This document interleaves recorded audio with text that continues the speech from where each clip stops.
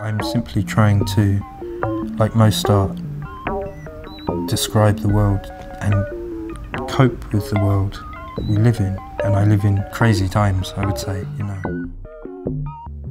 I'm interested in how you make an exhibition a kind of journey. I like ghost trains. I always wished my exhibitions were more like ghost trains.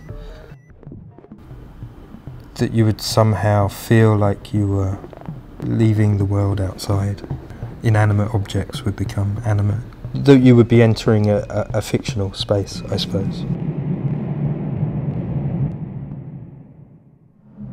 The exhibition, as well as it being very full of drawings and videos and paintings, I think there's also an element to it which has some invisible works in it.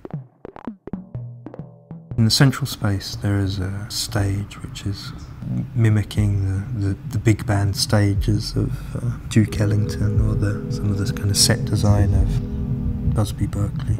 And on the stage there are many things. Well, there's a video piece over 2 screens and the actor is describing something.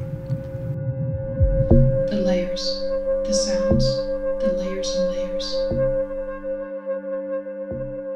And what she's describing is, I thought of as a sculpture. So there's a big sculpture you can't see in the middle of the room. I'm interested in expanded cinema, I guess. I'm interested in how the image can escape the screen, and perhaps that it's all kind of come out of the screen, it's all kind of oozed out of the screen, and that the sculptures emerge from the screen and into the space.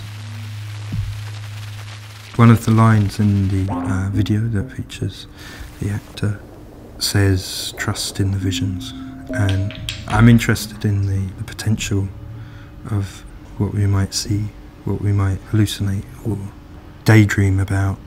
I'm interested in the potential of that being a kind of form of resistance somehow to reality, the real.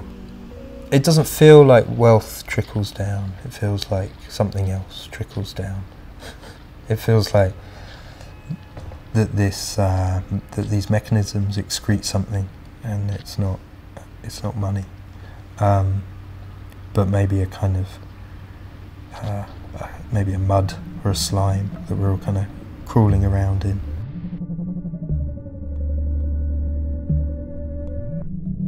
You know that sinking feeling?